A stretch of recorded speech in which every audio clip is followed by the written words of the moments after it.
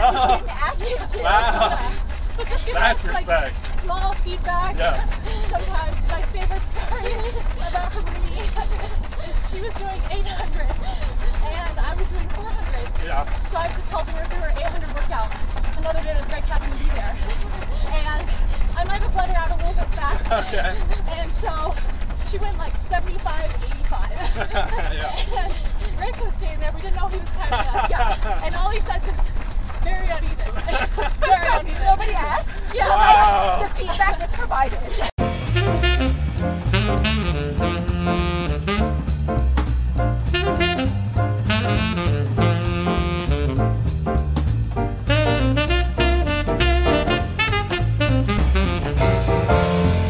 Welcome back to another episode of Talking While Running. Super special day today. We got the first little double trouble episode. We got Molly, Grabill, and Hiruni. Wijayaratne? Hell yeah, there we go. I didn't want to butcher it. Thanks so much. How are y'all doing? Good. We're great. Thank you for having us. Yeah, of course. And we got blessed with a great Yeah. day.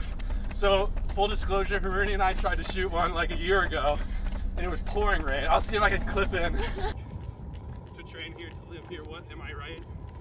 Oh How yeah, does it you're feel? absolutely right. Part there, but today is much better. We're outside Boulder, kind of in between Boulder and Denver right now. All the run details will be on Trackster, of course. But I like to start going back to the roots, get the origin story a bit. So for those who don't know, Hiruni is Sri Lankan, 11 records, I think. Just 10 now. Oh, just, all right, shut it down. We're going home. No, Sorry, you wasted your time. so, I mean, I think that's a good place to start. Like, it's a pretty unique, background. How did you discover your love for running, and how did you kind of end up in this sport? Let's see. Long story. Okay. But I'll give the We got time. condensed version. I was a soccer player growing Okay. up. People can probably tell by the size of my calves. We can also drop in a picture. Yeah. And when I started high school in Virginia, soccer is a spring sport. So I had to do something in the fall. And cross country was my only option. All right. Because I have no ball handling, I can't do anything Okay. hand-eye related. No football? No football, no lacrosse, nothing. And that was it. Story as old as time. Sure. So I got. Haven't looked back. Yeah, haven't looked back. I went to Kentucky on a full ride. Things didn't go well for me at all in Okay. college. Okay. And I had a bit of a chip on my shoulder when I left. Yeah. And I was like, well, I'll try the marathon. Why yeah. not? And that was about it. So, Okay. yeah. Well, we'll get more into the college stuff. Put a pin in that. I want to. Okay. There's plenty to circle dive back. in there. But Molly, you're from SoCal, I think. Yeah. San Diego area. Yep. That seems a little bit more intuitive, how you got into running, beautiful weather and everything. Yeah. But you could have been surfing, I don't know. Doing a lot cooler things. Yeah, eating carne asada. How did you get into running? You guys still do that. Very similar to Hiruni on the other side of the country. Yeah. I started out as a soccer player, like everyone else, and we would always get punished in soccer, and Right. I just didn't care that we would get punished, so I would kind of It's your time to shine. break the rules a little bit more than everyone the else. pain. Yeah, because I didn't really care. That's And so funny. then, I started running a little bit in middle school, but a little bit more seriously in high school, and All right, so let's talk college now. Hiruni let us off. NCAA, you went to Kentucky. Why did you choose that? And then whatever you're willing to share about, those maybe series of unfortunate events that you alluded man. to. What a stroll down memory lane. Yeah. We'll get the present day, don't worry. Well, when the whole college thing was super new to me. So I was the first person in my extended family to go to college. Nice. So my parents had no idea what they were doing. Neither did I. I was just in it for the ride. But my high school coach was a super big help. And he was let's take your 5 visits Yeah. and find the place where you feel the most at home, even if you can't run, which was a really Nice. important thing for me to evaluate. And so Kentucky, I went campus, my recruiting visit was sick. They took me to a basketball game and a football game. Oh, nice. And I was like, okay, this is where I'm meant to be. And I'm glad I made the decision because although running didn't go well, like, I struggled so much. Didn't run a single PR for 5 years. Wow. Multiple coaching changes. But you met your best friend, Callie. I did. I met help of your life. Yeah. So like met silver linings. I love it. Yeah. And a lot of other good friends too. And like I also learned like the definition of resilience at Kentucky, and I felt like to walk away with all of those great silver linings was probably better than running a PR. That's really cool. Yeah. Dog man, holy shit. Scary. Oh, yeah, buddy. He's talking while running, dude. Don't get pissed. Yes, it is. Yeah. All right. He didn't like Kentucky either. All right. And then Molly, you go up to Eugene, Oregon. Ever heard of it? The Ducks. So. Yeah. Oh, even better. How did you land on that program? Initially, obviously California again, that might make sense, but is it just an assumed pipeline for your area or not so much? I don't know. I think for me personally, I wanted to stay on the West Coast. So I looked at a lot of Pac-12 schools. I looked at like Cal and Washington and Stanford. But I only took 2 visits. I went to Washington and Oregon. And I mean, I feel like at the time in high school, I didn't really understand or respect kind of the history that Oregon had. Oh, really?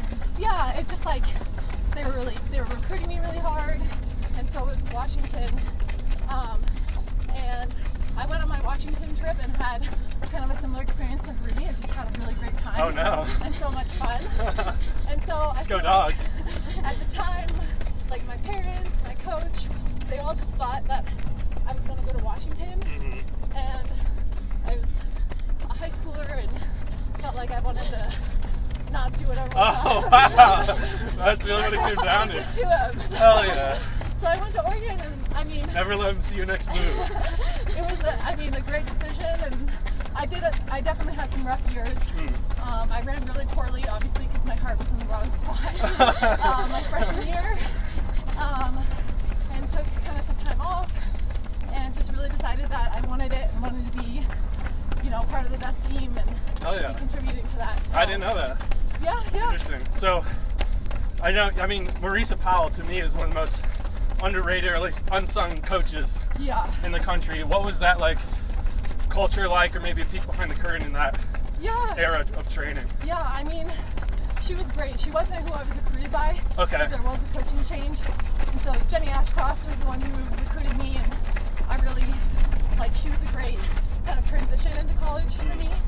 But then having Marisa, like you said, she's just underrated and is really great at kind of taking young women and helping them through that tough transition of high school to college, because it's a hard time. Yeah. Your body's still changing, and there's just a lot of things that so many variables that you never have to think about. Yeah.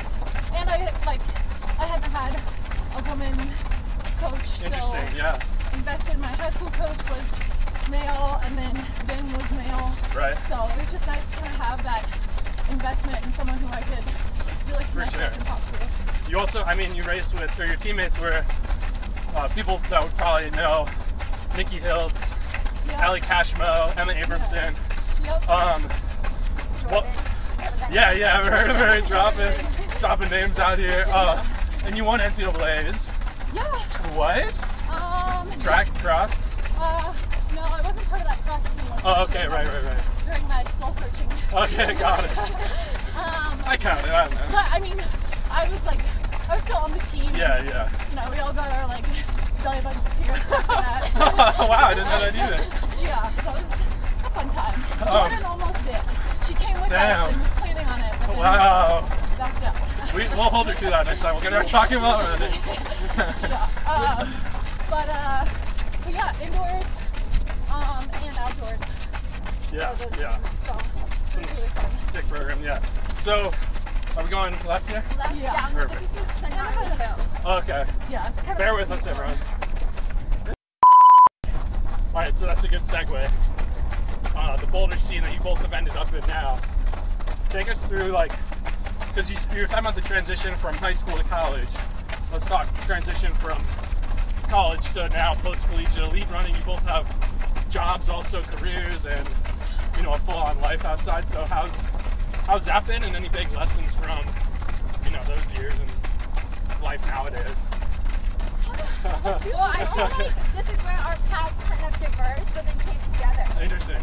Because I moved to Boulder, because I got like transferred out here when I was working at Target at the time. Okay. And I was still running, but like I was just like doing running as like my second Oh wow, job. so that was just happenstance that you came out here?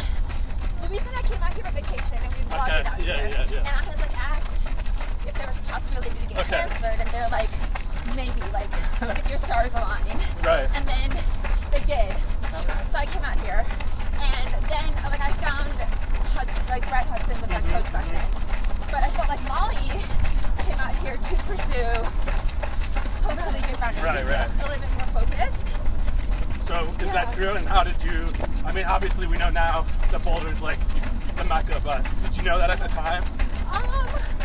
Yeah, I mean, I thought living in the mountains would be really cool. Again, like, I'm questioning all of my recent decisions, but I was kind of looking at a couple groups, and ultimately decided, I think NorCal Distance was one, and decided to join Roots, and that's what brought me out here, and I just loved the running, the community. Again, I was kind of in a weird place with running, and it took me a while to kind of get into a good and positive groove and relationship with it again. Sure. But I definitely rode kind of the carousel of different teams and coaches of Boulder. Yeah. I was remotely coached, I was coached by Brad, coached by Roots, self-coached, coached by friends. Done it all. So I just kind of have really done it all and just learned what has been best for me and what works for me. So what is that? Let's like any bottom line maybe that. Training with Hiruni. Honestly, yes, that's success. Yeah. All right. Just like the friendship and making sure that I'm having fun and enjoying it has been, the biggest thing.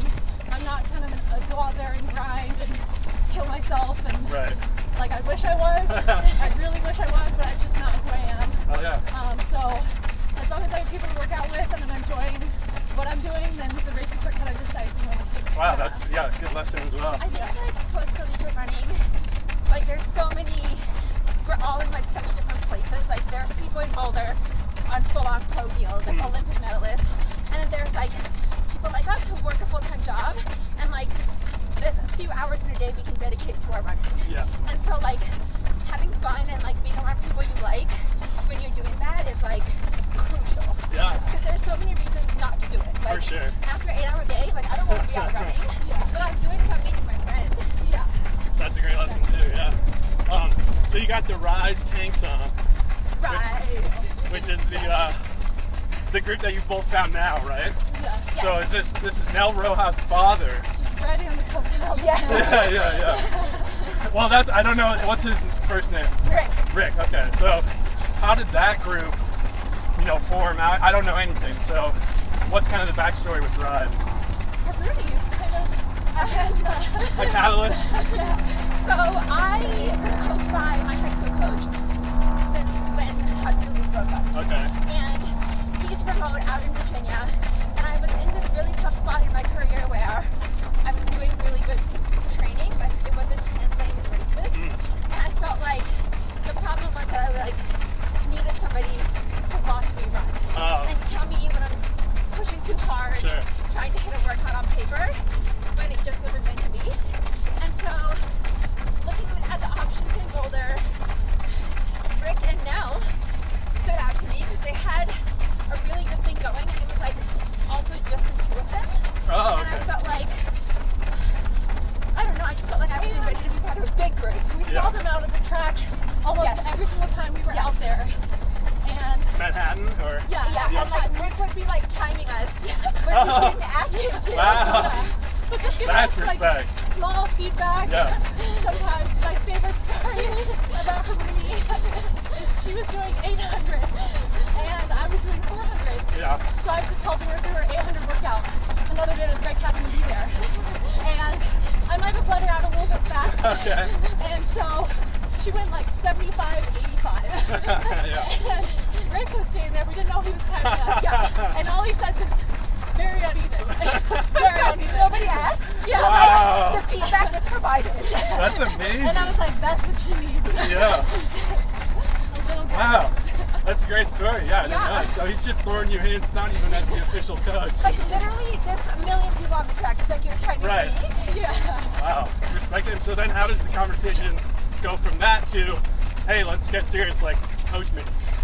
Well, I reached out to him in the beginning of 2021, and I was like, I'm in a tough spot, like, told him everything that's going on, like, would you be open to work with me? And Molly was still doing her own thing at the time, also, like, in a bit of an injury. Oh. And so Rick, Nell, and I started working together, and it took me a while to, like, have his training click, but I think Molly saw the seeds of greatness being planted, and she wanted in. Very uneven. Yes. All right. So is it Q3? What's it look like nowadays? It's much bigger now. Yeah. So it's us What do we two, got? and there's Nell, and then we have 3 other girls named Lauren, Christina, and Bryn. Shout out. Most of us are marathoners with the exception of Lauren. Okay. So that's a good segue too. I want to talk about events and racing nowadays. I know Molly's coming up. I mean, you've done sound, I saw. You've done CIM. Stanford, right? Just happened. So Mount Sac. what's kind of been a standout, maybe highlight of the last year or so with the races kind of being back? What's any big victories for you personally? I know there's been good times, but Honestly, I would say the whole last year has been a really positive step for me. oh heck yeah! I've PR'd in every race Wow! I've done. For like the past 18 months. Jeez! Yeah. Whoa! She's insane. This girl's on fire! Yeah. And like, Molly Doge. maybe I'm just picking the right races. Yeah. Who knows? But No, things have just been going really well for me, and I just kind of just want to. I don't really know what the secret is. Sure. I wish I could say it, but I've just kind of been doing the same things. And well, you alluded. I mean, I think it's a squad and yeah, consistency and everything. totally. Just being happy with where you're at. Yeah. So, yeah, I mean, just kind of focusing on the track right now, Okay. and then hopefully a full marathon. Oh, okay. Well, great. So world team and then marathon for sure. Yeah. All right. Perfect. Take a big break out of the world. Right. You know, I'll be in Eugene, so it makes sense. Oh, yeah. Gotta go back to Yeah. third. Yeah. Okay. Wait. So I have so many questions, but I want to ask Hiruni the same question. Anything stand out from the year as a victory, and then what's coming up? For me, CIM last year, so Molly ran that race as well. Yep. That marathon was like a huge defining moment in my career because I had gone through the worst, most challenging 9 months of training leading up to no. that. Like I was probably gonna scratch a week out. And like No way. I just like wasn't myself. It was very apparent. Like my body was in rebellion. Yeah. But I lined up, gave myself a shot, and ran within 10 seconds of my PR. Damn. And I was like super encouraged that Yeah. there was still something there. Right. Even not feeling great. Yeah. There's some meat on that bone. So, yeah, just a little bit of self-belief. Yeah. Reignited. Goes a long way. Yeah.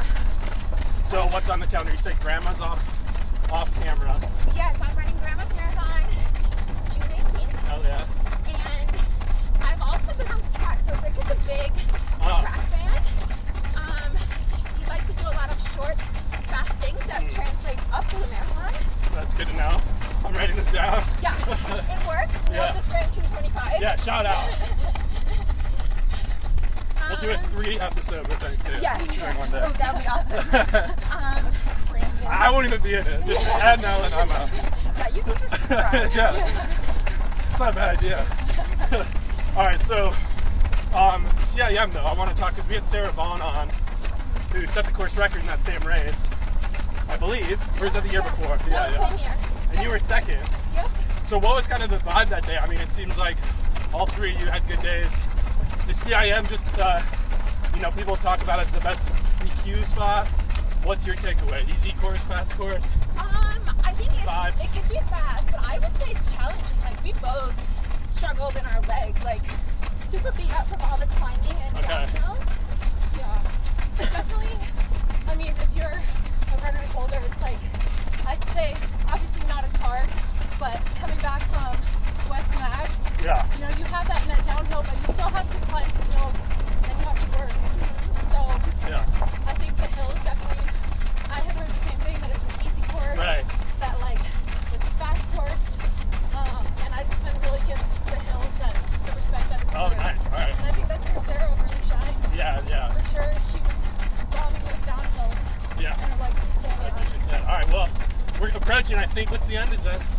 We can go a little bit more. Okay, cool. So we're talking Hayward. I'd love to shout out that. What was that experience like in the old Hayward? And then maybe what are you looking forward to about going back? Yeah, I mean, haven't gotten my qualifier yet. Yeah. So fingers crossed. We're having a good time. But yeah, I mean, it was really cool competing at Oregon, and especially having nationals there and wearing the Oregon jersey. Yeah. Like, that's an experience I'll never forget. Have you heard anything about the new stadium? What's the racing experience like? I've heard a lot. I mean, it seems really cool, and just kind of Oregon's trademark of doing it not just good, but just extra. Yeah, So I'm super excited to see it, and I think it'll be a really cool experience just to go back and see what the new Hayward's like. Yeah. All right, so let's finish on this. You both have partners who are elite athletes themselves. We had Morgan on. Yes. I'd love to have Luis on as well. How do you kind of balance that? What's like the dynamic, and any advice for having two elite athletes like in the same relationship? Obviously, you know, whatever you're willing to share, but I think you guys have, you know, some nuggets at least. I think the key is like there's got to be a give and take in the relationship. Okay. This is a new segment, relationship advice. Like both Morgan and Louise are still active athletes. Right. And do you want to do like a big circle and Yeah. go back? Left or this way? Left. All right, let's do it. Well, I think we should just circle. yeah. Just around the block. Yeah. All right, cool. And I think like as athletes we need like that emotional stability and assurance from our partner in our relationship. So like for me the most important thing has been like I need him there when I need that support, and then I need to be there for him. Yeah. Like And ride there's the highs just and lows. such ups and downs in running, and it's hard. Like when Morgan was going to the Olympics and things were going really well for him. Yeah.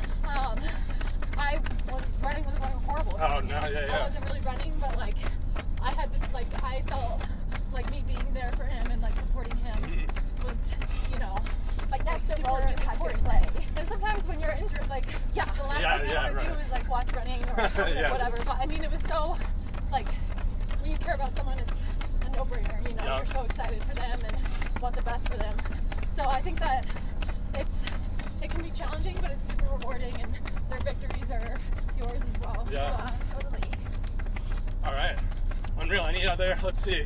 Trying to rack. We got more. We'll do a bigger episode maybe with Nell or a bigger squad. But want to wrap it here just in case we lose this footage. All the run details, of course, will be on Trackster.